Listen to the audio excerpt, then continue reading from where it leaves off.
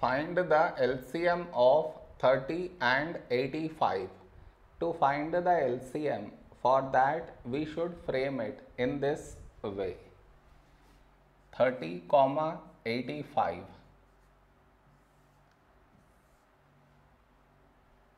This is your step 1. Now you should focus on to the first number, which is 30 here. In this number last digit 0, so take 5.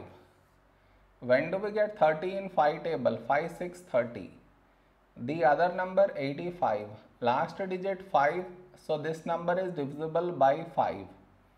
First number 8. A number close to 8 in 5 table is 5 ones 5.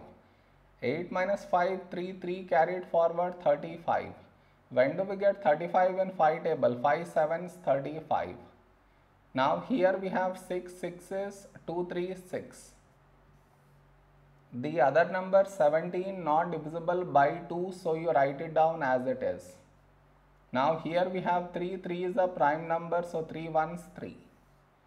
The other number 17 not divisible by 3, so you write it down as it is. Now we got 1 here, so focus on to the next number 17. 17 is a prime number, so 17 ones 17. So we got 1 in both the places. So our LCM is the product of these numbers,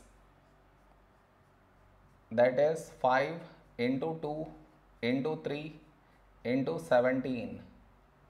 When we multiply these numbers, we get 510 is our LCM.